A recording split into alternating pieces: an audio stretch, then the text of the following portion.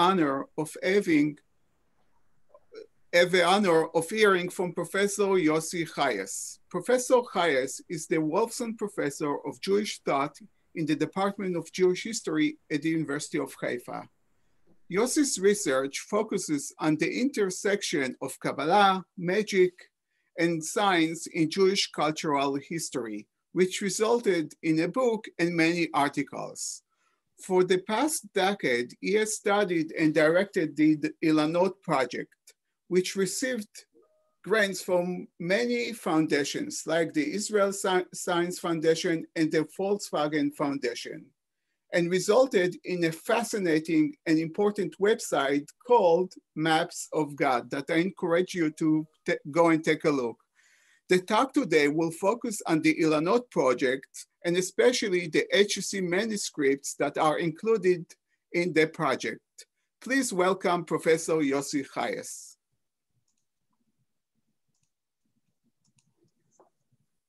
It's mute. Ask him to. Okay, gotcha. Thank you, Yoram. Yeah, I'm not, even after a semester of teaching on this thing, haven't got it down with quite the panache I might want.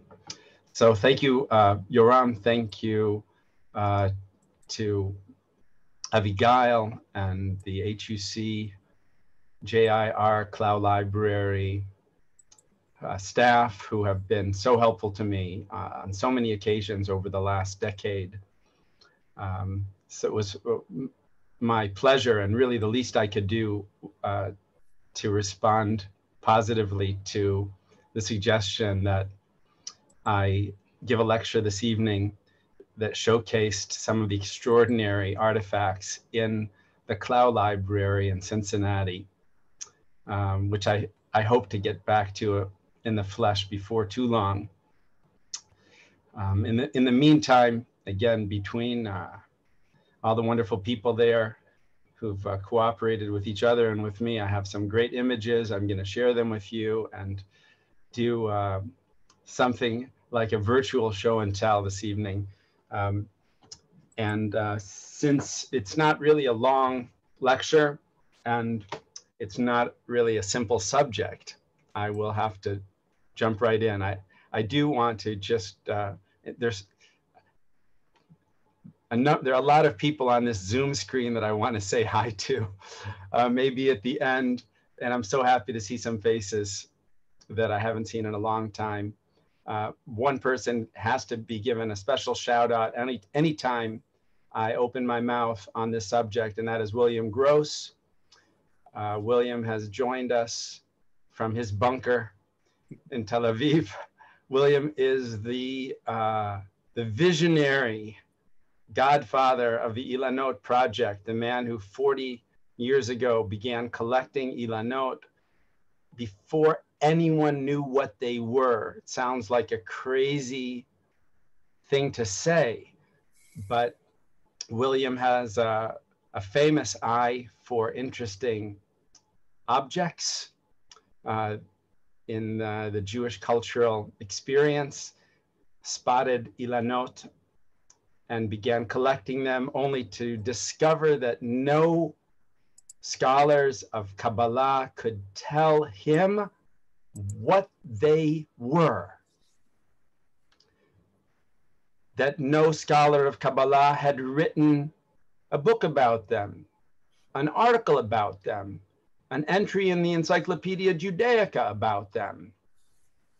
A genre that was created, that emerged in the 14th century with 600 years of artifacts that had gone completely unstudied and unappreciated until he noticed it, and started turning over rocks until he found me under one of the last ones, undoubtedly. And it's really been a fantastic ride ever since. And to the best of my ability, in the 45 minutes that I've been given, minus the 5 I've just spent acknowledging and celebrating William, whose birthday is tomorrow. So happy birthday. In just a few hours. Keep up the good work. Keep having birthdays. A lot of folks need you around for many years to come. So, and I should just say one last thing by way of introduction.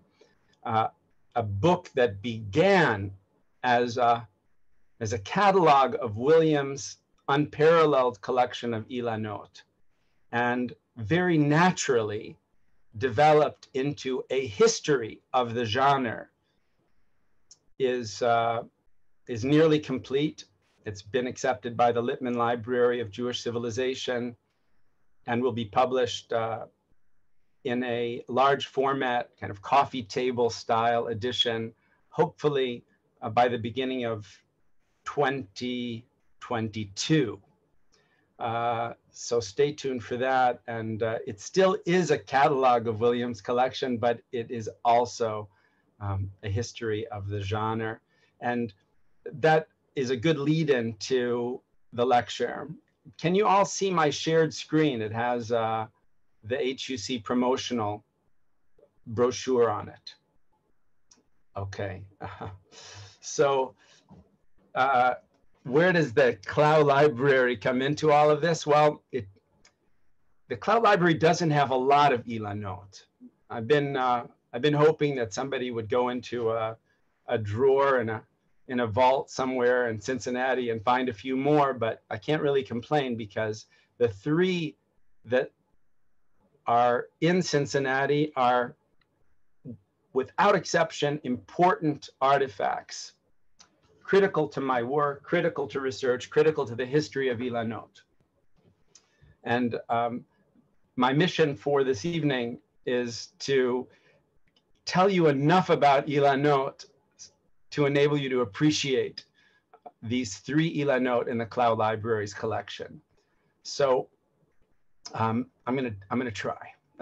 So let's see, right? I gotta go back to, hold on, I gotta get myself to the right place here. Okay, so that you don't need to see. This is tonight's lecture. There are two parts and actually two separate video, well, not videos, but they're called prezis. They're kind of non-linear PowerPoint presentations that I'll be showing back to back. Basically because the three Ilanot are in two different Kabbalistic worlds. I hope that some of you, if not all of you, have at least a little background in Kabbalah, so that this is not going to go too far over your heads. Just asking for your compassion here. Imagine that you tuned in for a lecture on Euclidean diagrams but never studied geometry. These are maps of a world that it's very helpful to know some Kabbalah to appreciate. The first artifact that I will speak about tonight is one that I named the Magnificent Parchment, as a kind of an homage to the Medici family that sought to acquire one of these things 300 years ago. And the Magnificent Parchment belongs to the world of classical Kabbalah. Classical Kabbalah, the Kabbalah of 10 Sfirot, the 10 Sfirot, the 10 luminous emanations, the 10 qualities, attributes of the divine that are the characteristic feature of Kabbalistic thought over the last 800 years. So that's the first Ilan. Ilan, by the way, means tree in Hebrew, and these are Kabbalistic trees. But Ilan also is the word used for the genre itself, which was defined as early as the 16th century very clearly as the wedding of parchment sheet and an arboreal diagram. So the classical Kabbalistic Ilan is an Ilan that presents the 10 Sfirot in their definitive array. And the two other Ilanot that I'll speak about in the second half of the presentation are part of the world of Lurianic Kabbalah, the 16th century revolution in Kabbalistic thought that was something like, I could say, as Einstein is to Newton, so is Luria to the classical Kabbalah. Things get more complicated. Ilanot have to be reinvented. The genre has to be reinvented to cope with the new approach of the Lurianic system. But I don't want to get ahead of myself. Let me take you into the world of the magnificent parchment for the next 10 minutes or so. Okay, so what you're seeing now is one of the earliest Ilanot that have reached us. This is a parchment. You can just barely make out the tape measures that run its length and width. It's one sheet of parchment that's been cut in a way that still preserves something of the natural contours of the animal from which it was borrowed. And Yossi? yes. Sorry, can you share it with us? Oh, you should be seeing my screen.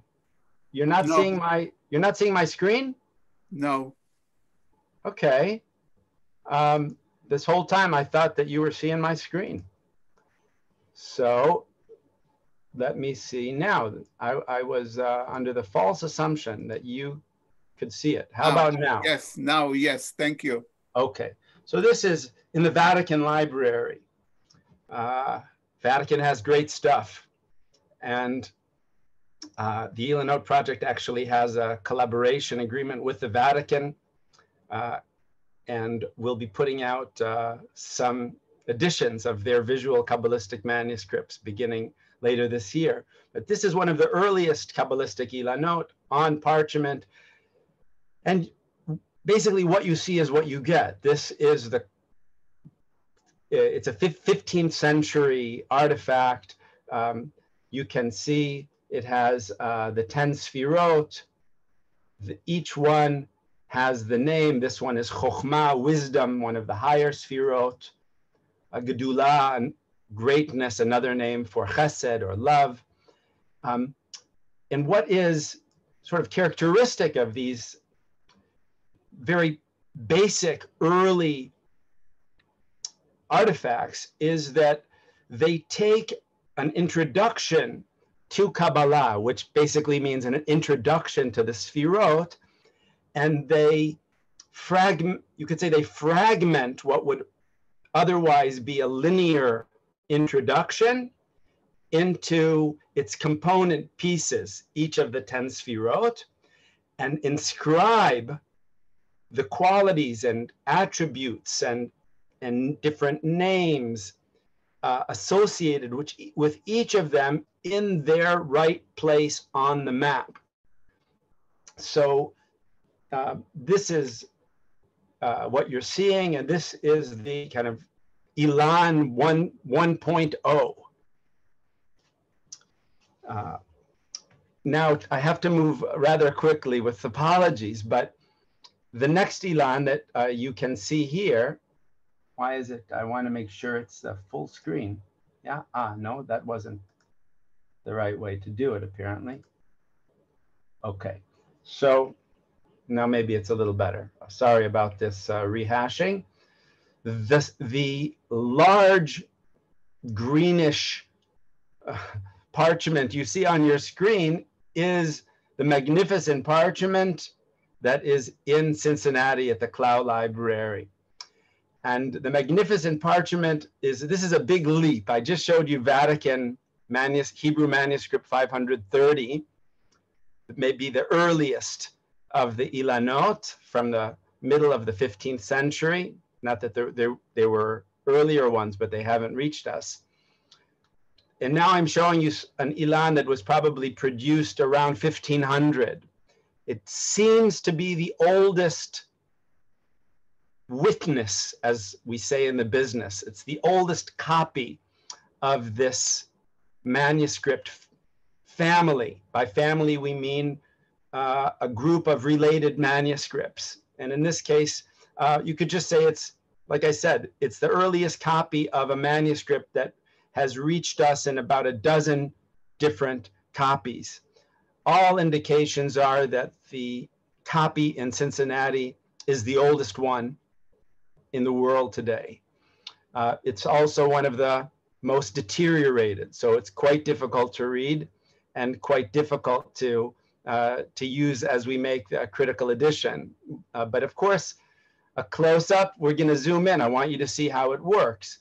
Just, you know, the bird's eye view is, if you can't tell, the 10 sfirot, the three upper sfirot are arranged as a tower. That's a very Italian choice. They like to array the three top sfirot without using right or left, because they believe that the three highest sfirot were beyond right and left. So, but still the 10 sfirot on top of a zodiac rota. Let's zoom in and look more closely at this. These are the top 2 sfirot. And where do the sfirot come from? Where are these divine attributes? Where does this revealed God emanate from? It emanates from Ein Sof, which is the Hebrew word for no end, or the infinite, or Meister Eckhart's no thing. In the magnificent parchments, at least most of them, Ein Sof is represented as an eye. You can see that here. When I show you some better preserved copies in a moment, you'll be able to see everything better than you see it now. But I really want you to see this oldest of the extant copies. So it's an eye. If you look closely in the Sphira of Keter, there is a kind of Renaissance fountain that is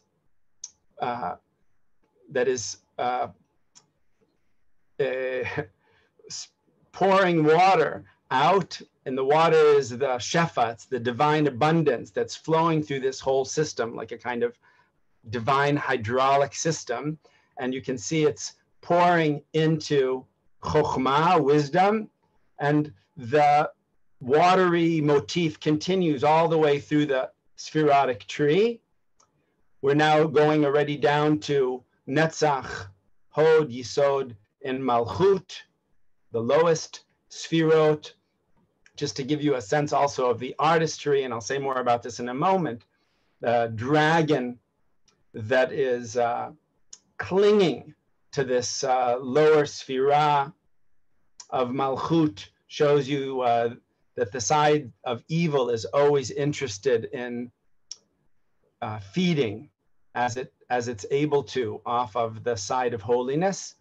And this is just one example of an alternate spherotic tree that has been incorporated into the background of this incredible parchment.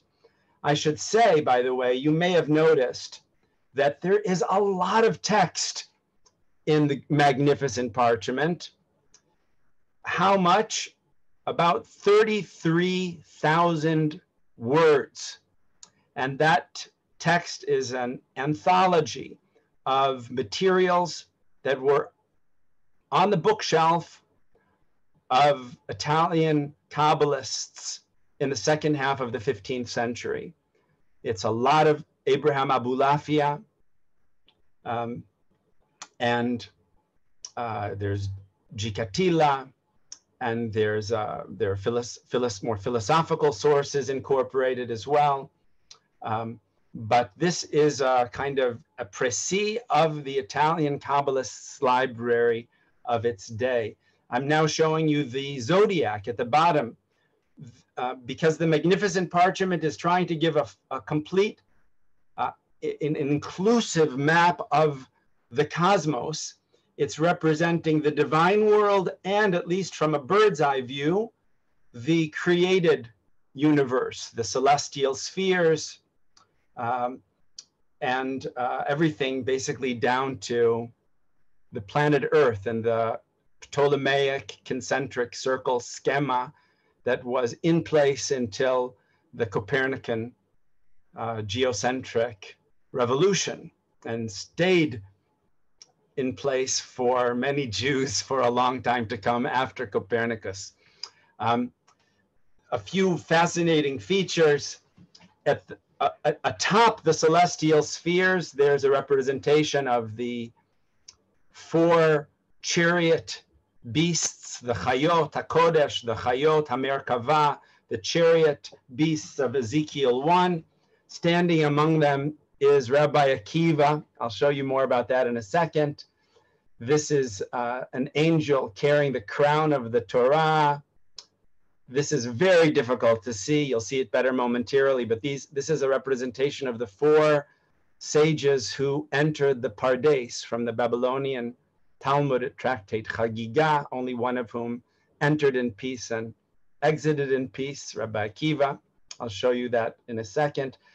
Now you can take a deep breath. You've seen the incredible historic Cincinnati witness of this manuscript. Now you're seeing the copy that's held today in the Bodleian Library at Oxford University. Let's have and just to give you a little more of a tour, this is a copy made in the middle of the 16th century by an itinerant Polish Kabbalist named David Darshan that is in the British Library.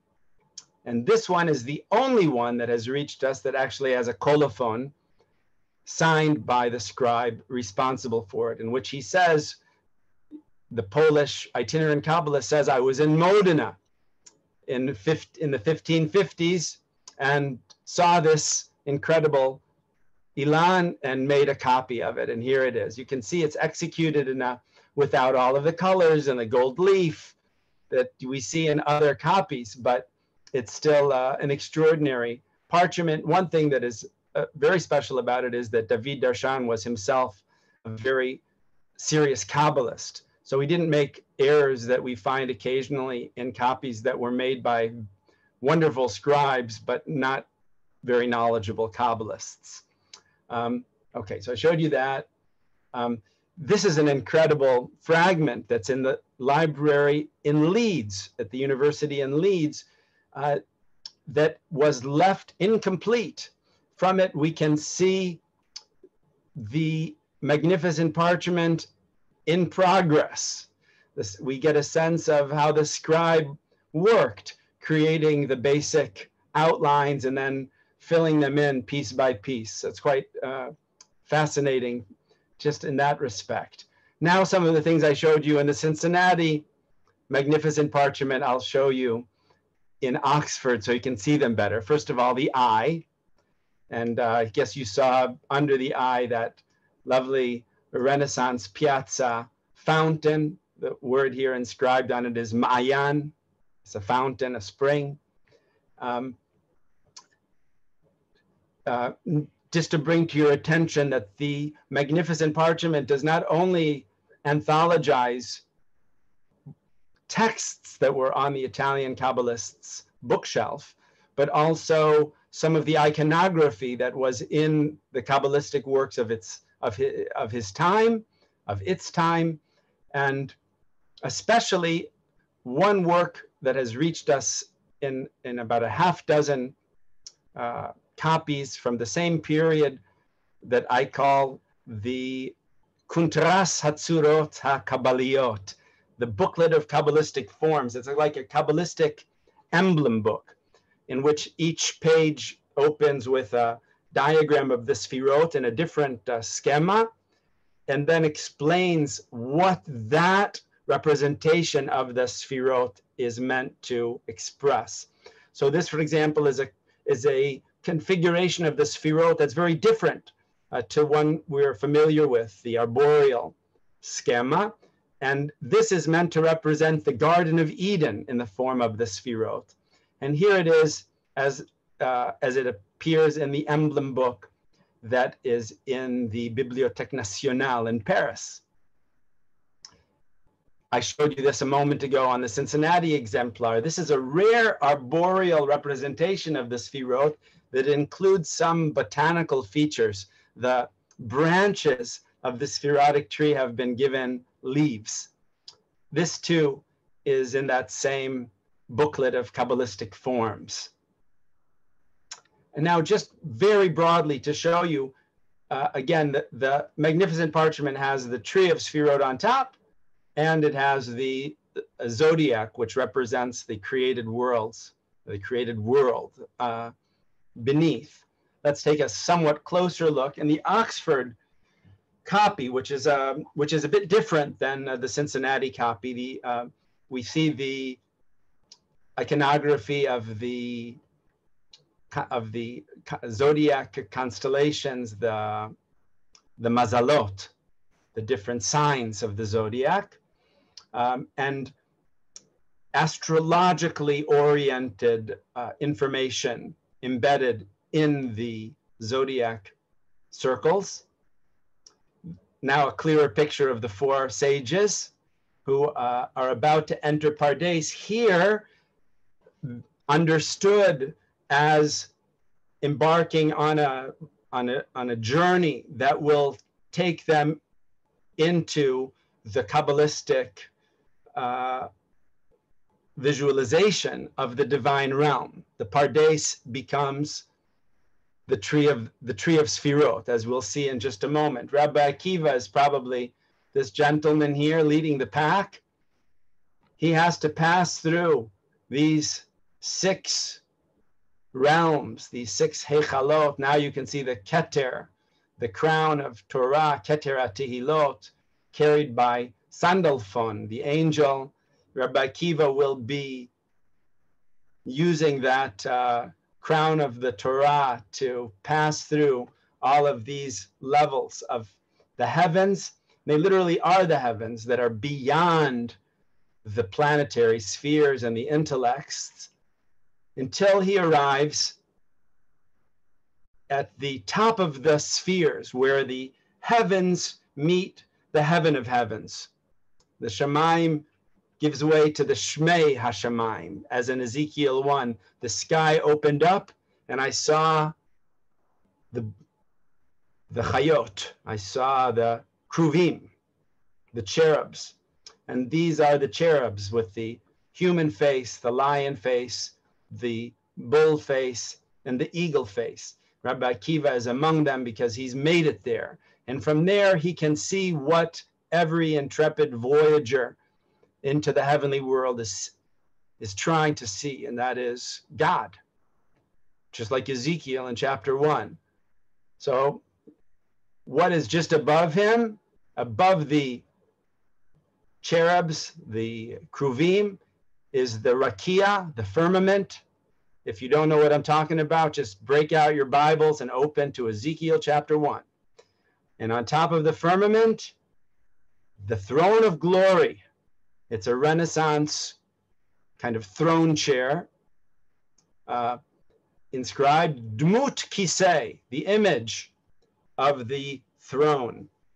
The philosophically oriented Italian Kabbalists, or Kabbalist who was responsible for this, but it's very characteristic of Italian Kabbalists in this period, were concerned about corporealizing the divine. So they'll use this kind of terminology. It's the image of the throne. Don't think that there's a chair up there in the heavens, but there's this image that Ezekiel saw and Rabbi Akiva saw, and it's over the heads of the chariot beasts. In Ezekiel 1, who's sitting on the throne? Well, if you open to Ezekiel 1, you'll see it's God portrayed in the most anthropomorphic way you find in the Hebrew Bible. But for the Kabbalists, the vision of God, the structure of God, the picture of God is the spherotic tree. So nested in, parked atop, seated atop the throne of glory is the tree of the Sfirot. That is the magnificent parchment. And with that, I've concluded the first half of my lecture. I hope I haven't used too much more than half of my allotted time. But let me see now. I have to get out of this and into number 2, which is here. Are you still able to see my new screen? Now it should say Ilanot 2.0. It's Good. Okay, I'm seeing some thumbs up.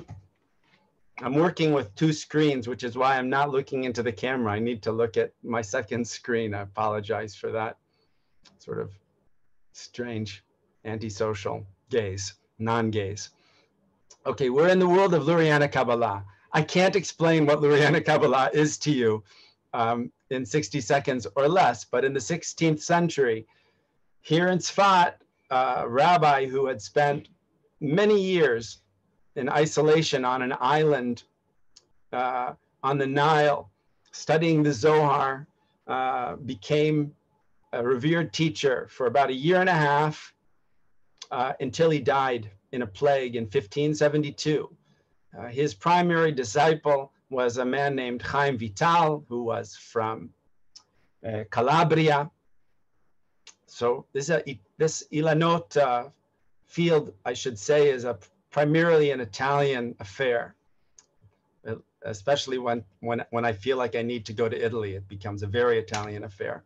But so Chaim Calabrese was the main disciple of Luria, and I can just say on one foot that in that Einsteinian to Newtonian leap, that Luria created a kind of dynamic system that was very much inspired by the Zohar, and particularly the section of the Zohar known as the Idrot,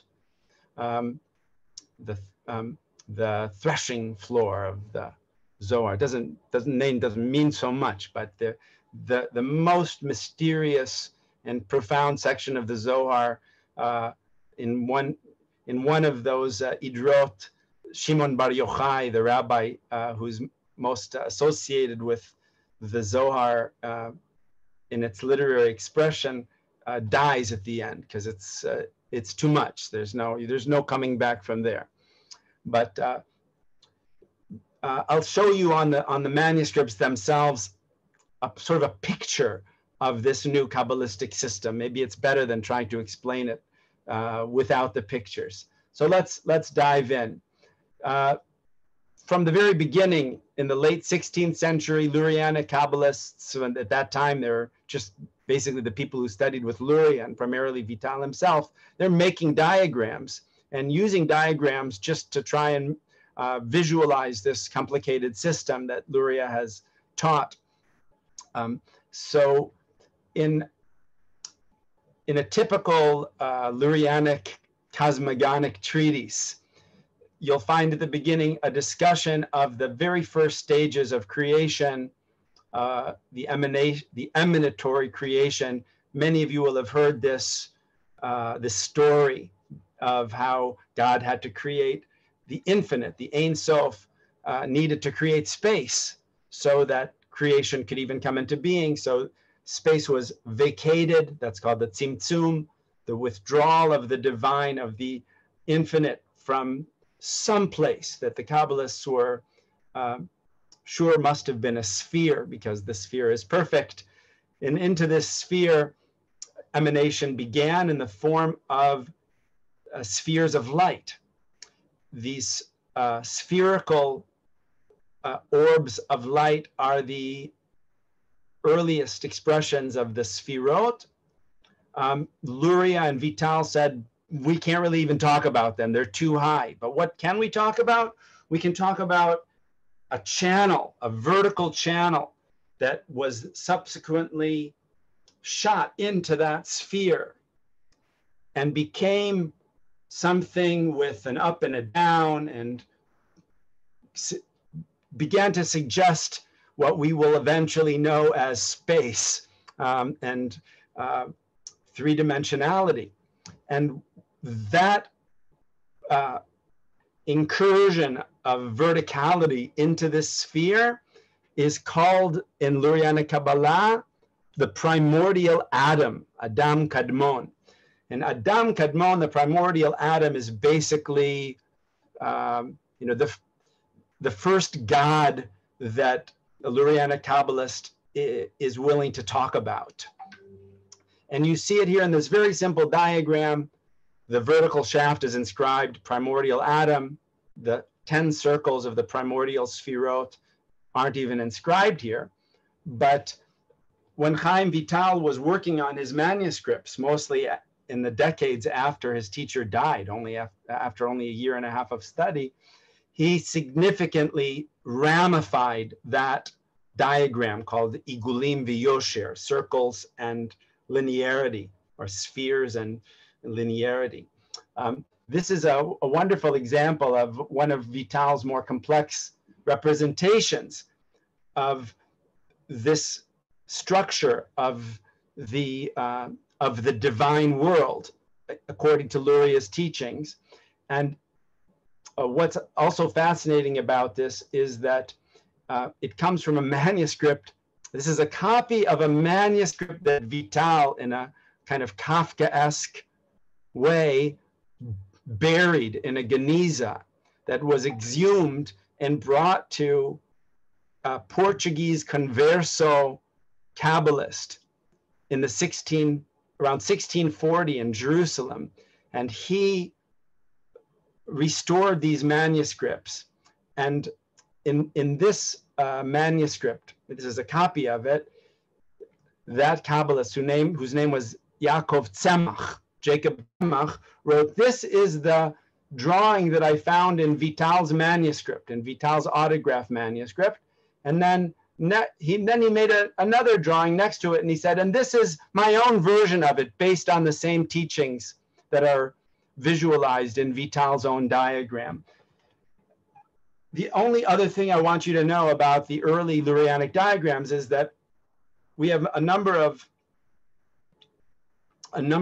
accounts according to which Vital opened his personal original copy of the work known as the Tree of Life, Etz Chaim, or the Tree of Chaim, with a very large diagram called the Daf HaMetzuyar, or the Daf HaTziyur, the drawn page.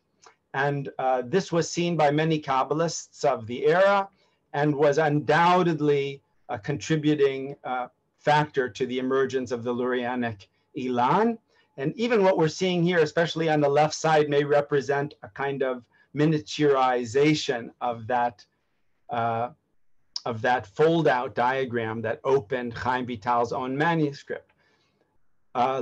Later copies of Lurianic works that are very similar to, in content, to Vital's manuscript that I've just mentioned, also open with fold-out diagrams. Here you're seeing the fold-out that opens a comparable treatise that's in the Bodleian in Oxford. And here you're seeing a fold-out that opens Etz Chaim, the Mayor Popper's redaction of Etz Chaim that's in the Prague Museum.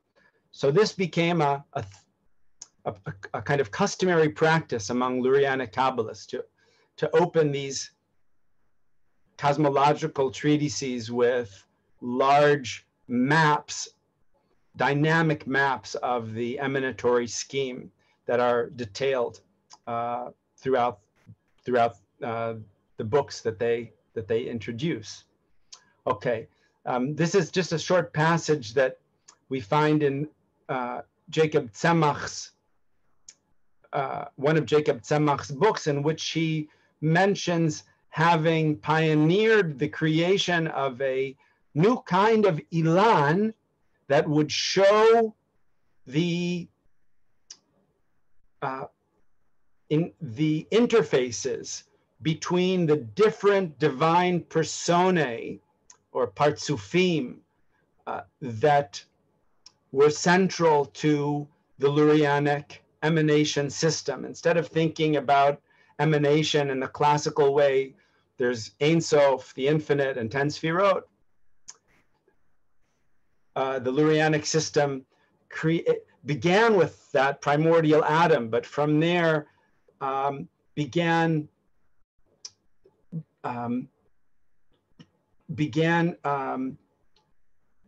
mapping out a whole network through which the divine light had to flow as it made its way down to the lower levels of creation. And these divine personae, or partsufim, enrobe in one another. So higher levels nest or link to cognate levels in lower down in the structure. This was Tzemach's innovation, and now I'm going to show you what it looks like and stop talking so much. Just one more stop, and that is in these Lurianic new Ilanot emerged between roughly 1630 and 1650. And we see in that middle of the 17th century quite a few ways of mapping the Lurianic system. I call these single origin Lurianic Ilanot, like you find now in chocolates or single malt whiskeys. These are not blended, these are not compounded. These are unique expressions of, or unique visualizations of the Lurianic system, or at least one aspect of it. And there were, let's say 5 that were quite dominant. And this is important because from the end of the 17th century, you almost never see these on their own anymore, because these became the building blocks of the Lurianic trees, the Lurianic Ilanot of the 18th and 19th centuries. They are almost without exception compound artifacts that use these single origin Ilanot as components. These are the Legos that they use to build their Ilanot. And the Ilanot, the Lurianic Ilanot in the Klau collection are of this kind. Compound Ilanot that I call in my forthcoming book on the Kabbalistic tree, great trees. I use the term great tree to refer to a Lurianic Ilan that is compounded of two or more modules. And the central modules are those that I believe can be, with reasonable certainty, associated with Meir Poppers, the man responsible for Etz Chaim, the canonical work of Lurianic Kabbalah, and Yaakov Tzemach, who was in fact his teacher, that Portuguese-born converso, who at the age of 35 left Portugal and made his way to Tzfat. So let me show you a bit. This is an example of a single origin. I believe it is a good representation of the innovation of Tzemach. You can see here each of these divine personae, which are called Abba, Ima, mother, father, or father, mother, Yaakov, Rachel, Jacob, Rachel, Leah, and some more mysterious names too, like Arich Anpin and Ze'er Anpin, the long face and the short face, or the long-suffering, patient and impatient, Arich Anpin, Ze'er Anpin. These are the divine personae that are, this is that more complex system, and they are nesting, or in the Kabbalistic, using the Kabbalistic terminology, they are enrobing in one another. These are called the hitlabshuyot. From lehitlabesh means to get dressed in Hebrew. So one partsuf or persona becomes dressed in another, as they say, like the soul becomes enrobed by the body. So the higher levels of the divine become enrobed in the lower levels, but knowing how they interface and intersect with each other is key to understanding the system. And you can't use the system. You can't practice Lurianic Kabbalah. You can't enact the tikkun, the reparation, or the enhancement of the divine if you don't know how this system works.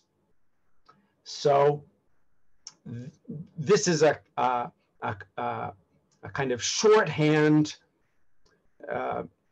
précis of the basic structure of this system as it works. What I'm showing you now is difficult to appreciate as an anthropomorphic representation, but I'm now showing you a second single origin Ilan. This one was drafted by quite a famous Kabbalist, Perlhefter, and it is a copy of the Ilan innovated by Poppers, the student of Tzemach. Poppers made two major contributions to the genre about maybe only 15 years or so after his teacher had made the first innovatory move in reviving the genre. Poppers made a picture of Adam Kadmon.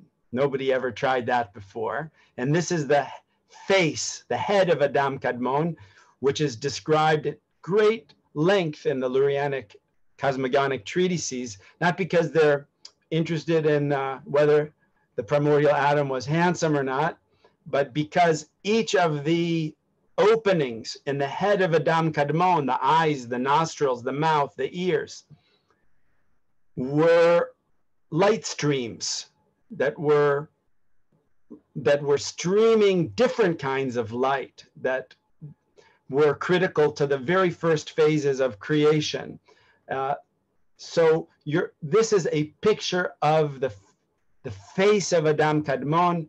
In some representations, I'll show you very, very soon, it will be more representationally presented. But even here, you may see, those of you who know Hebrew, it says here, right ear, left ear, nose of Adam Kadmon, Chotam de Adam Kadmon, Metzach de Adam Kadmon, the forehead of Adam Kadmon also was streaming with light. Peh de Adam Kadmon, the mouth of Adam Kadmon, and so forth. The second innovation of Poppers was to present much more detailed tables of the enrobing process that Tzemach had shown schematically. And that's what you see. This is now Arichan Pin, the long-suffering persona of God that is the first expression of the divine after Adam Kadmon, going all the way down here but I'll give you a better sense of it in just a moment. These are now compound Ilanot, or what I call great trees. Let's just quickly look at two next to each other, and then I'll show you the Cincinnati manuscripts. On the left, a Cambridge manuscript that's done by a great scribe who was probably not the world's greatest Kabbalist, judging from some of the howlers in the Hebrew, but not too bad. The right one is a scroll that took me years to obtain, that is in the library of 770 in Crown Heights, New York, given to the Frierdiker Rebbe as a gift by one of his Hasidim. And it's quite extraordinary. But what I'm going to show you are these are two of the most fundamental compound Ilanot, or great trees. They both begin with the section associated with Poppers. That's the head of Adam Kadmon and the head of Arichan Pin. You see it quite amazingly represented here in the Cambridge with the nostrils and the eyes and the ears. You don't have to guess. Even the 770 Chabad Ilan is quite representational. If you can see it better now, the ears, the eyes, the nose, and so forth are very representationally rendered. Then they do two different things. This is just a great example of how compound Ilanot work. They both contain the same two modules, but rather than simply connect them one after the other, well, that's what the Chabad Ilan does. The Chabad takes the Popper single origin and then sews it on top of the Tzemach single origin. This is too much for me to get into right now, but there's a certain redundancy that's inevitable in that kind of a presentation. To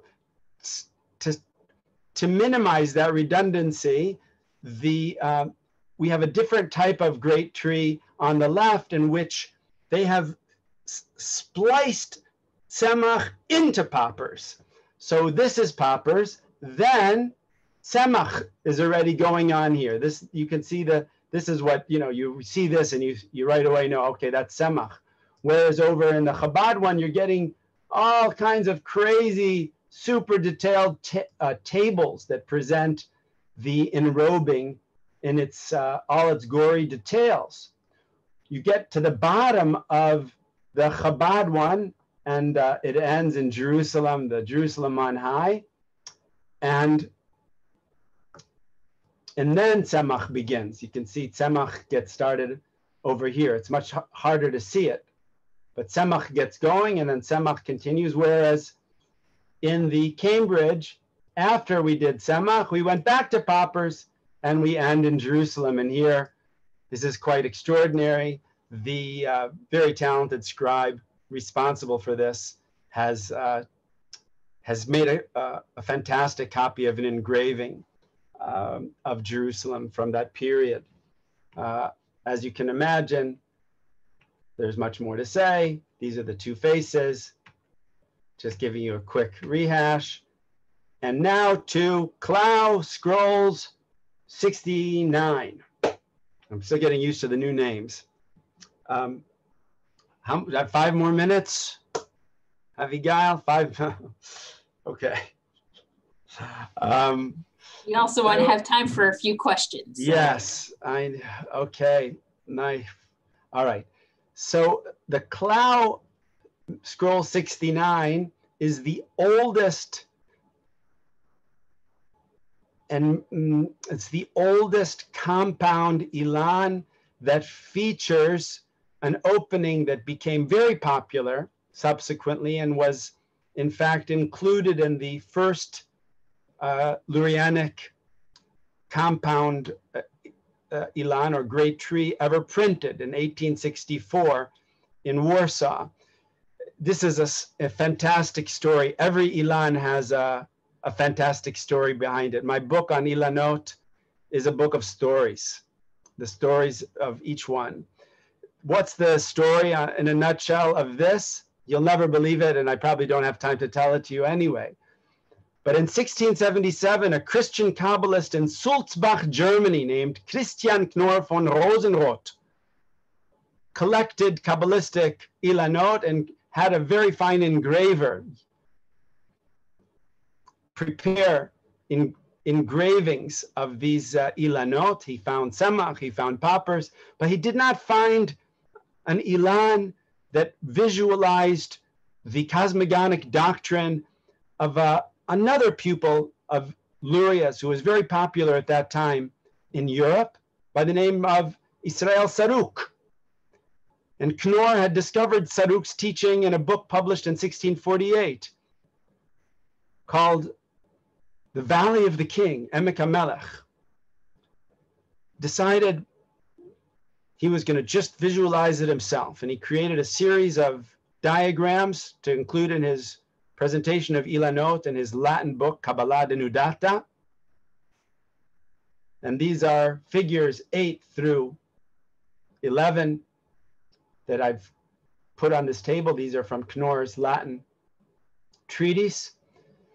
These found their way first, well, let's just say this, the first Jewish Lurianic Ilan that contains the visualizations of Saruk's Lurianic cosmogony is Klau Library Scroll 69. And this is very easy to see, especially if you have any kind of Sherlock Holmesian sensibilities, and look for the insignificant details and realize that of all the Ilanot out there, there is nothing that compares to the fidelity of Klau Scroll 69 to the engravings in Knorr's Kabbalah Denudata. The Jews who subsequently copied this material didn't even really understand what they were copying most of the time. So I won't maybe I don't want to push that point too far, but there are certainly things that they didn't get and details that they eliminated because they didn't know what they were doing there. But you have here this incredible moment in Kabbalistic history where Christian Kabbalah and Jewish Kabbalah cross over. And from there, the Klau 69 goes to its presentation of Popper's Head of Adam Kadmon, following the model that we saw, the same model as the Cambridge manuscript, the heads of Adam Kadmon and Arich Anpin, followed by Tzemach, and thereafter resuming Popper's to the end. Another extraordinary and unusual feature of this very old compound Ilan is that it has a colophon. It's very rare to find a colophon on an Ilan. Klau 69 has it, and it was an otherwise unknown Kabbalist by the name of Isaac of Gruppe, who was responsible for making it. It's quite a lovely colophon in a poetic Hebrew that he's written, expressing, I'll just read, Asiti zot lo mipnei gaon v'ga'ava, ki lo le'einaim hi ta'ava, rak michvod Hashem shochen shchakim, lilmod bo sodotav ha'amukim, ve'et brit Yitzchak iti yakim. Oh, so nice. I know not everybody knows Hebrew. So that was my moment to inspire you to learn Hebrew. No, it just means I didn't do this because it's pretty. I did it because it's so meaningful and so deep. Okay. The third Ilan in the Klau Library that I have to give you at least a minute about is also quite an extraordinary Ilan. It is one of 3 copies that have reached us of this very unique family, which I call, because I got to be the first one in the field, I get to name everything. Like, you know, I feel like Adam in the Garden of Eden. So this I call the Ilan of Holiness, the Ilan Shel HaKedusha, and you'll see in a moment why I chose this name. But this also is a component Ilan, but it, unlike most of the other great trees, he's not playing with Legos. This guy, everything he uses, he reinvents, he re-envisions, he reimagines. And his texts engage with his diagrams. He has a lot to say, and nothing is just cut and pasted here. He also was very influenced by a book devoted to the Saruk school of Lurianic Kabbalah, whoever designed this originally. And this first section sets out a material that's parallel to the Knorr von Rosenroth section of Klau Scrolls 69. So that's what you're seeing on top. Here is the same section in the copy that's in the collection of William Gross, who's with us this evening. I've said that the 2 other Klau Library scrolls are right, like #1 in their fields. If I'm perfectly honest, in this case, the William Gross Tree of Holiness is #1, and Klau is going to have to take #2. There's some reasons for that, but the person who made the copy that's in the Gross family collection really knew what he was doing. He wasn't a great scribe. He wasn't God's gift to scribal art. But everything is in its right place, and he's not making stupid mistakes, and he knows what he's doing.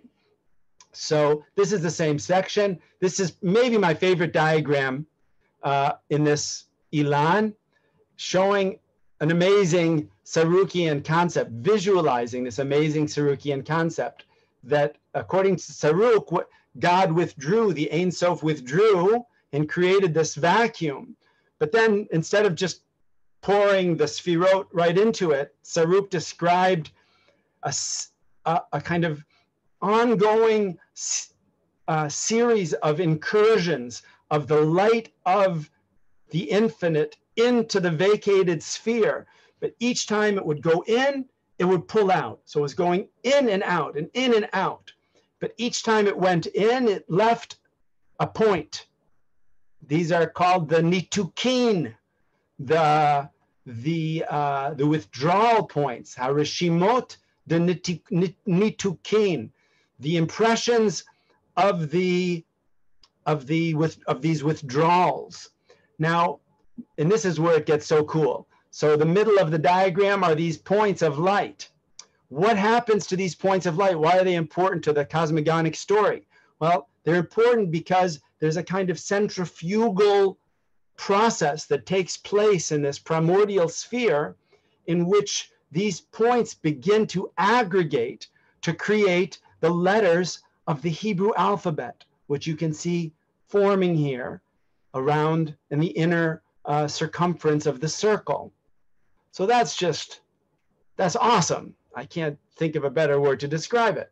Now, here's where you'll have to agree with me. The Klau manuscript is nice, but well, one second. This is another beauty.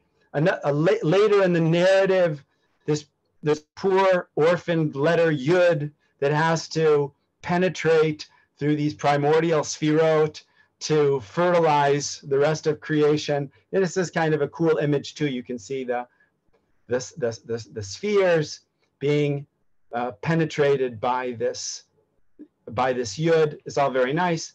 Let's check out Klau. This is the Rishimot and Nitukin of Klau.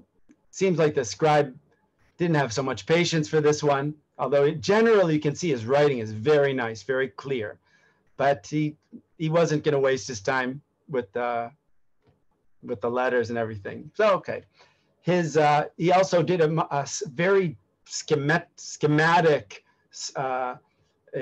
ruler and compass assisted version of that Yud penetrating the spheres at the bottom of the section. Afterwards, quite distinctive images of Adam Kadmon and Arich Anpin, inspired by poppers. Here you can see Adam Kadmon, and you can see actually in the crown, Ilan Shala Kedusha. So that's how it got the name, the Tree of Holiness. Beneath a somewhat intense image of the face of Arich Anpin, really the highest of the divine personae or Partsufim. There he is in the gross exemplar. The Tzemach, part of Klau 69. And then this other quite fascinating section that's not in most compound Ilanot. These medallions are in the Poppers, typical Poppers Ilan. They're called the Pirkei Hatzelem. These are the kind of an interface between Zer Anpin, the lower expression of divinity, and the worlds beneath. But what I'm primarily referring to here is this very old-fashioned looking tree of Sfirot, and these hands. These are not chiromantic hands, but hands that are found in a treatise written by a Kabbalist by the name of Temerels, a Polish Kabbalist, in which he comes up with a whole system to see the Sfirot on your hands. If you open up your hands in front of your face, you can basically understand the whole cosmos in the palms of your hands. And it's connected to a commentary on the Sefer Yetzirah, the Book of Formation, which is an ancient work of Jewish esotericism, which was a kind of Bible to the Kabbalists. So this is not even Lurianic Kabbalah, but the commentary was ascribed often to Luria, and it found its way into various Lurianic works as if it was Lurianic Kabbalah. And it's here. The texts are also quite interesting around it, with the author of this Ilan raising large questions, fundamental questions about the nature of reality and the divine that we don't see in most Ilanot. And finally, a short section treating the lower worlds. You may have heard that it's typical for Kabbalists to speak about the four worlds. I didn't have a chance to say much about that tonight, but it's typical in Lurianic Ilanot, especially the compound Ilanot, the great trees, to make some kind of representation of the three lower worlds of Bria, Yetzira, and Asiya, creation, formation, and action. The single vintage, single origin Ilanot, and most of what I've shown you up till now maps Atzilut, the highest world of emanation. But this compound Ilanot, like so many, does include at least in this case, a very abridged representation of the three lower worlds. And that is where I will end. Late, but hopefully not too late. So thank you for your very kind attention. Hey, thank you, Yossi. It was a beautiful and interesting lecture, and its introduction to the Ilanot, and I don't know, I learned a lot. Good. Yes, now I can appreciate our Ilanot more than a picture on the wall. Good. Yes, most of these things are eye candy for folks, and you can go today to the National Library in Jerusalem and see these images, even in the Gershom Scholem Library, without knowing what they mean, even if you're a researcher in the Gershom Scholem Library. So can I ask a question to start with questions? What Please. Is the connection between Ilanot 1 and Ilanot 2? Are we talking about a revolution or evolution? Great question. I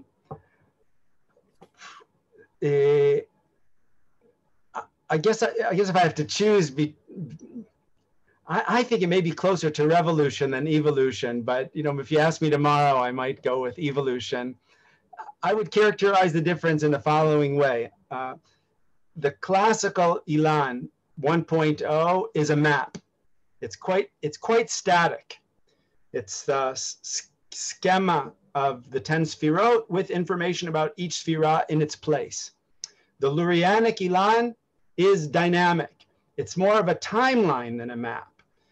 You scroll through it. Some of these Lurianic Ilanot reach 11 meters, over 30 feet in length. William has in his collection the Ilanot created by a Baghdadi Kabbalist named Shanduch that are over 11 meters in length. And a typical one will be 3 meters. Your Ilanot are roughly 3 meters in length, if I'm not mistaken. Maybe closer to 4 even in one case. That's about twice the length of the magnificent parchment. So they are presenting the unfolding of divinity, and in a way that's not the case in the first one. And they're also preparing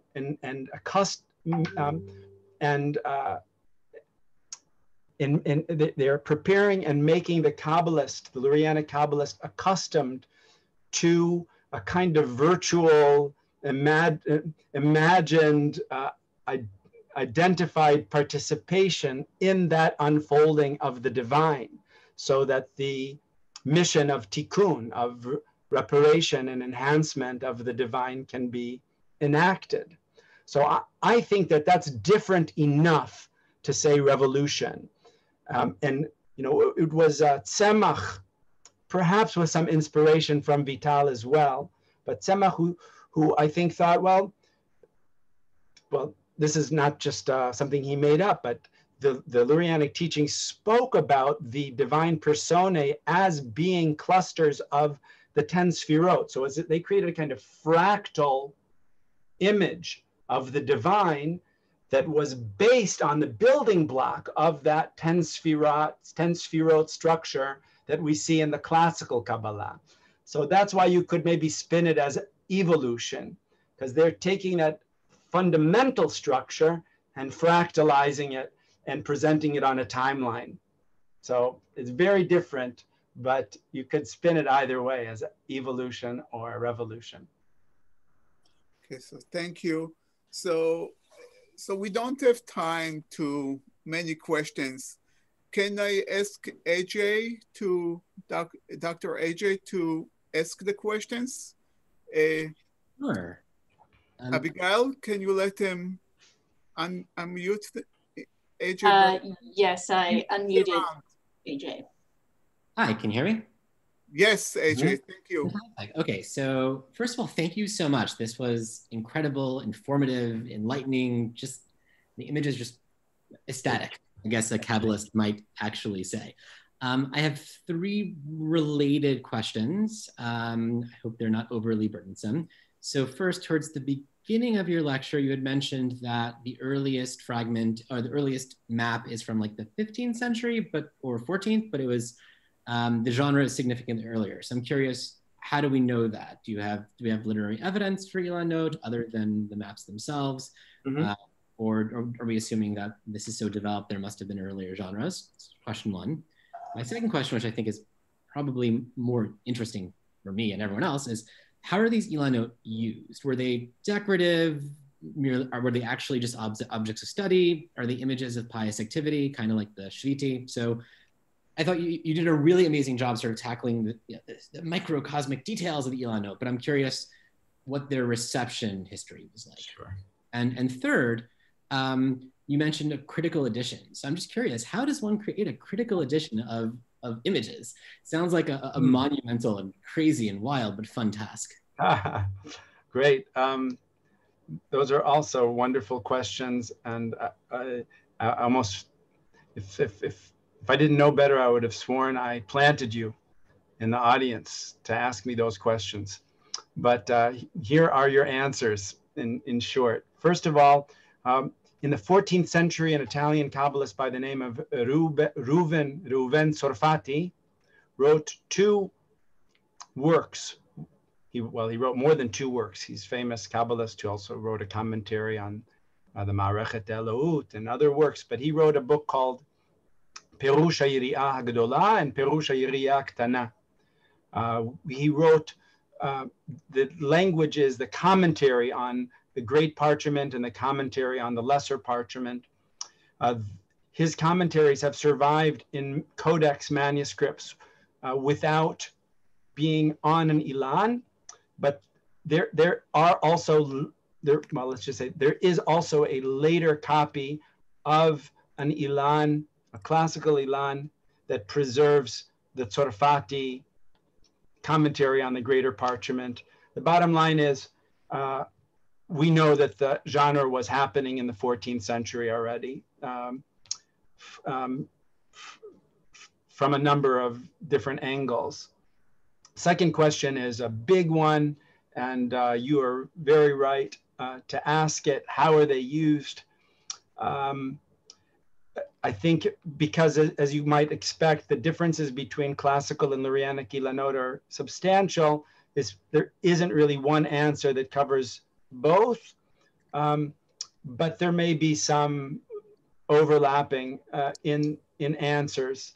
Certainly they are useful for students who are trying to get acquainted with this material.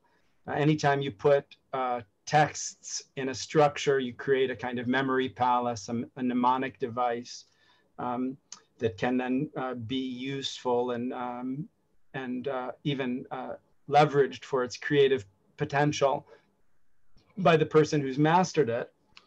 But it's also an image that is useful in Kabbalistic prayer and intentionality, kavanot. That's true of both classical and Lurianic. I see little flashes of notification. Someone wrote meditative. Yes, this is what I mean when I say kavanot, the prayer intentions, and just the general contemplative exercise of the Kabbalist. It would be facilitated by using these. The Lurianic Ilanot in particular are both an unrivaled way of familiarizing oneself with the topography and timeline of the divine realm, but allow for the kind of, as I said before, the kind of virtual participation of the contemplative in the unfolding of the divine and in the act of tikkun. So, and of course, it's also something that you didn't buy a magnificent parchment or commission a magnificent parchment because you wanted to learn Abulafia. That probably wasn't the best way to learn the texts of Abulafia that are inscribed in that manuscript. That is an example of a kind of Ilan that was probably, in most cases, used by people who felt like it would be beneficial to have in their possession an image of the cosmos, because in the Renaissance, the image and the thing represented were connected through sympathies. So if you had a picture of Jerusalem on your wall in the early modern period, or a map of Jerusalem on your wall, it wasn't because you were interested in firing up Google Maps to know how to get from the central bus station to the old city. It was because the image of the map of the place made that place present. So it's so in that sense, it's a kind of talismanic object that draws down and makes present that which it represents visually. And finally, I mean, I could keep going on that question, but at the very end of the 19th century, there is a phenomenon of the redeployment of Lurianic Ilanot as amulets. And they are used as other amulets would be for protection. And your third question, how do you make a critical edition? Well, we've tried different ways, and none of them are out yet, which gives you a sense of the difficulty that you rightly put your finger on. Making printed book critical editions of Ilanot, especially Lurianic Ilanot, is I think a losing battle. About 2 years ago, I secured funding from the Volkswagen Foundation to create a platform for the research and presentation of Ilanot, together with the Digital Humanities Laboratory at the University of Göttingen in Germany. And we are close to putting online a critical edition of the Magnificent Parchment that will allow folks all over the world, free of charge, to explore the Magnificent Parchment, to deep dive into its images and into its texts, which will all be fully transcribed in Hebrew and translated into English with commentaries and variants and did I say commentaries already? So we are now creating a system that will allow you to scroll through Ilanot without having a parchment scroll in front of you, but use your mouse to scroll the scrolls.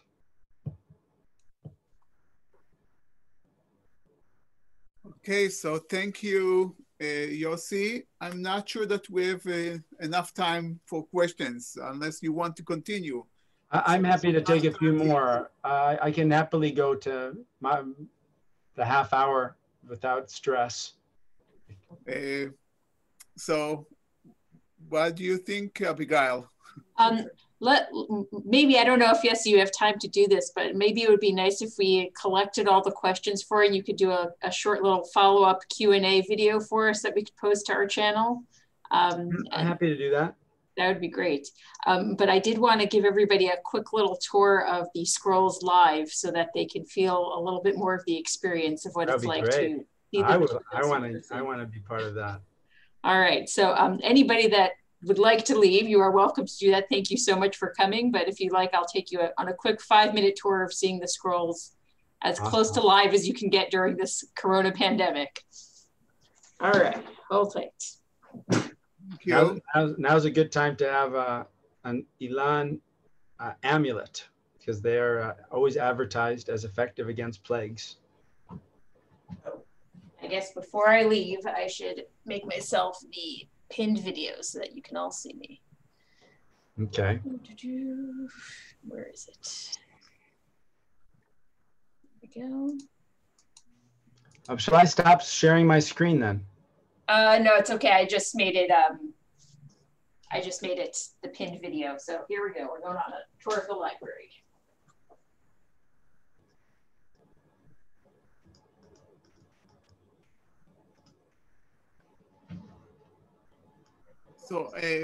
So I will ask you a question by Dolph.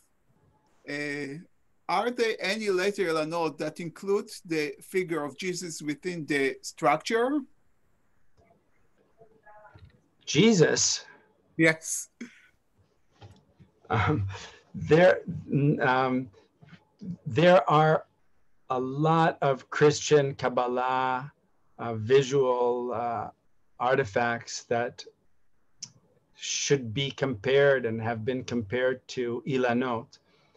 And they do include such interpolations, if you would call them that. The 17th century Scottish Hebraist James Hepburn, who was responsible for copying a very old parchment that had been in the library of Egidio de Viterbo, and then passed to the library of Caterina de' Medici, and then come to Yitzhak Kozobon in Paris, who couldn't read it, and asked this Scottish Hebraist to recreate it for him. That is the Ilan that includes the Reuven Tzorfati 14th century commentary. He made a series of prints called the Verga Aurea. I hope I remember the name correctly.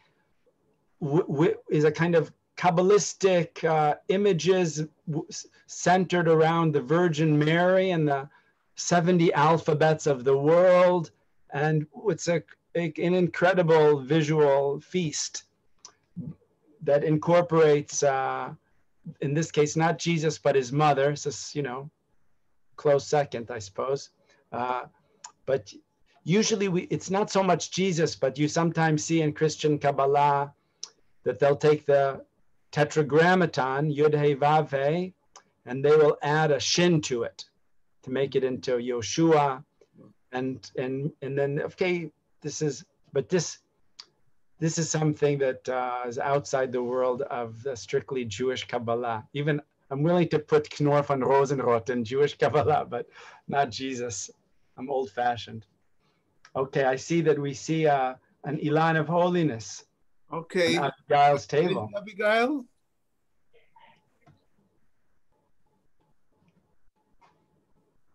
Abigail, unmute. Mute. How do we unmute Abigail? Thank you. Sorry, this account wasn't set up as a host, so I couldn't unmute myself. Okay. So tell me what you'd like me to unroll for you. Oh, no, I mean, you've done a fine job. You see the Ilan of holiness is on paper. It's about, what did we say it was? About 3.5 meters long on paper. It's actually twice the size of the William Gross copy of the same content. It's much roomier. Yes, it is on paper. It's on paper. It's written with room to spare, room to burn. If you compare it to how crowded your parchment is, William, of the same content, yours would fit into about a quarter of this one. And some very interesting little cutout over here. Is this purposely cut out, or was that just an error that had to be fixed? No, that's not a cutout. That circle, you mean? No, this like little, I don't know if you can see that there. It looks like a yud and a mem in a... Oh, yeah. Oh, that's not a cutout either. That is one of the oldest Kabbalistic diagrams that exists. It's already in 13th century manuscripts. And what you are seeing there is the acrostics of the 10 Sfirot, the first letters of each of the 10 Sfirot that have been fashioned so as to nest one in the other, with Keter being the Kaf that's surrounding them all. And within, you'll see a Chet within the Kaf, the Chokhmah for wisdom and so forth. The Yud you're seeing is Yisod, the 9th Sfirah, and there should be a little Mem within it, that's Malchut. So this is a diagram that is intended in its earliest form in the 13th century to simply to express the structure of the Sfirot in a manner that is consistent with the structure of the cosmos, namely concentric circles or spheres. In the Sarukian, Lurianic reimagining of this material, these become the primordial Sfirot. So this image is used, this 800-year-old diagram is redeployed to visualize a concept that emerges in the late 17th century in Sarukian Kabbalah. So this little diagram, though, it's made of two parts. It's actually, so this paper is 2 layers thick. And Wow. there's like that little image is on the back piece of the paper. You think oh, really? I don't know if you can So see. it's not a restoration thing. It was maybe an attempt to create a parchment feeling, a weightiness that the paper would not ordinarily have. Maybe. It's not a conservation. You can see the pasting from the back of the manuscript. It's very peculiar. And there also looks like there's some kind of seal over here. That could be an ownership mark from somebody. All right, let's take a look at the really beautiful one. Lovely. Which is this is the one that's worth buying a ticket to Cincinnati. To see in the flesh. These things are so hard to appreciate if you're not right on top of them in real life. Digitization will never do the trick. Unusual colors, the greens and reds. It's really been fragile. It's been handled way too much lately. It's been handled too much lately, you said? Or over the last 500 years? Number of times over the years, I'm definitely seeing deterioration. Really? Oh, I'm sorry to hear that. That's probably my fault. Where it's been repaired. Abigail, look at this on the side, and you can show people. You see where the backing has been applied, and then if you go further down, it's starting to peel up from the backing, and I'm getting very nervous about unrolling it. I see. Can you tell from where it's unrolling? Can you confirm that it is in fact on parchment, not on paper?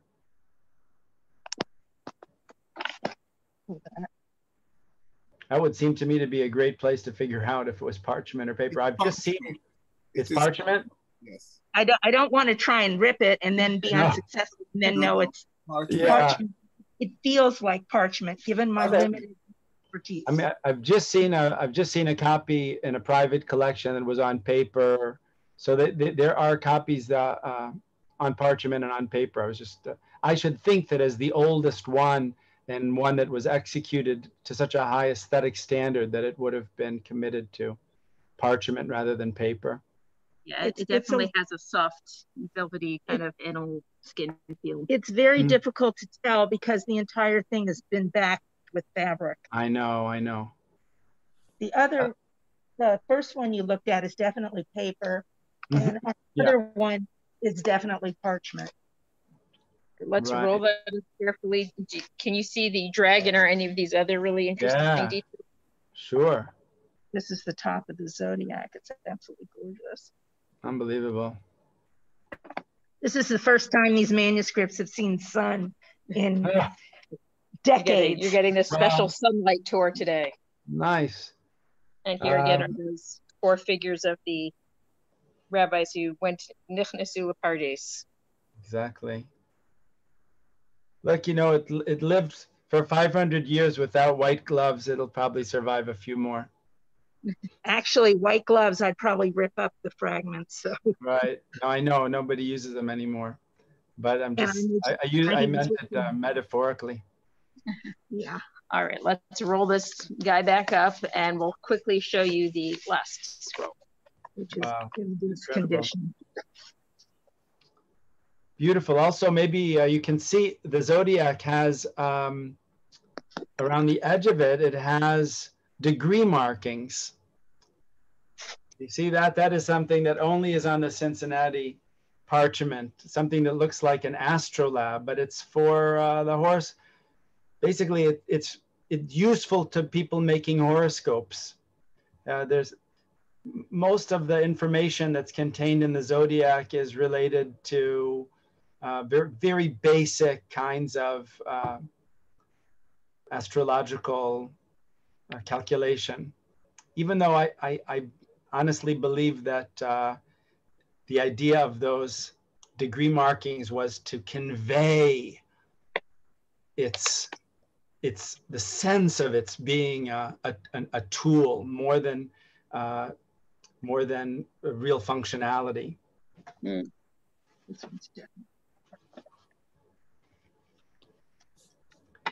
And here, this extraordinary Grupa, Isaac of Grupa, early great tree, beginning with Knorr van Rosenrot's Sarukian frames, and the head of Adam Kadmon and Arich, and then the enrobings of Yaakov Tzemach, beautiful kaleidoscopic, fractal enrobings of the spherotic trees. Those of you who are observant Jews or observant non-Jews will notice that the trees have 11 sphirot. The Lurianic system used the 11th sphira of Da'at as a part of its interface. So you'll see in that kaleidoscopic section just beneath what Abigail is showing us now, 11 sphirot in each of those trees. It's quite cool. It's quite cool stuff. And this is really a beautifully executed scroll made by this guy, Yitzchak Grupa, in little town in Germany. I worked with people at the National Library in Israel to try and even figure out these place names. Very unusual. And the man, the only place he shows up is in some, if I'm remembering correctly, one place his name comes up as passing on a teaching of the Vilna Gaon. So is not it also kind of interesting? I don't think many people still have this misimpression that the Lithuanians weren't interested in Kabbalah, like the Litvaks were, because they didn't like the Hasidim, that they were against Kabbalah. Quite to the contrary, the Vilna Gaon was a great Kabbalist, one of the greatest of his era, and his Kabbalah and the Lithuanian Kabbalah is serious Kabbalah, very appropriate to someone who would make an Ilan like this. So fantastic. Though everything you're seeing right now began was in the engravings in the 1677 first volume of Kabbalah Denudata, published in Sulzbach, Germany. So extraordinary. You guys are 3 for 3 on your Ilanot collection. Thank you so much. What a treat. I like that satin sheet that you put them on too. That looks. That's for our Instagram. Regal. If anybody is a fan of Instagram, we put all of our most exciting things that I find in the collection, we post there. If you have Instagram, it's instagram.com/Klau Library. Cool. It's very regal. Thank you. So then I suppose we'll be signing off. So let me again thank all of you. Laurel, that's you. I didn't know it was you until just now. I read your thing. We've been corresponding for a decade. So nice to see you. Wow. Yeah, I'm looking forward to welcoming you to Cincinnati again. Oh, well, I'm going to come back soon. I also miss that good chocolate chip ice cream you guys have. So may it be soon. I can't send any to you. May it be soon. But thank you all. Yoram, what a great idea. And Abigail. And this was really a very special treat. And I appreciate the opportunity and the ongoing collaboration with you. It's vital to my work, and I hope that I can help you in small ways to leverage the potential of these artifacts in your collection. Thank you. Thank you, Yossi, and thank for everyone that joined us today. And good night or good afternoon. Can I give one last shout out? I have to say thank you. There's Emma Abate. Dr. Emma Abate is I see now is a participant, and she is among other things a paleographer who I've consulted also now for a number of years. And it was Emma who very unequivocally determined that your parchment was the oldest of them all, and she always responds quickly to my annoying paleographical queries and makes time for me, and even comes to my lectures on Zoom from wherever she is in the world. So thank you, Emma. Okay, thank you, and thank you to Abigail and Laurel. Thank you very much, and good night. Good night.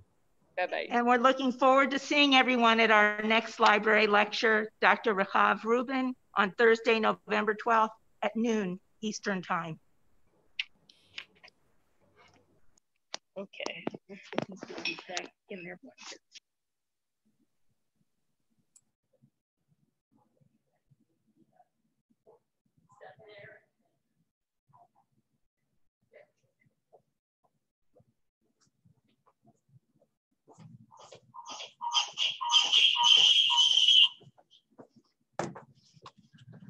Okay.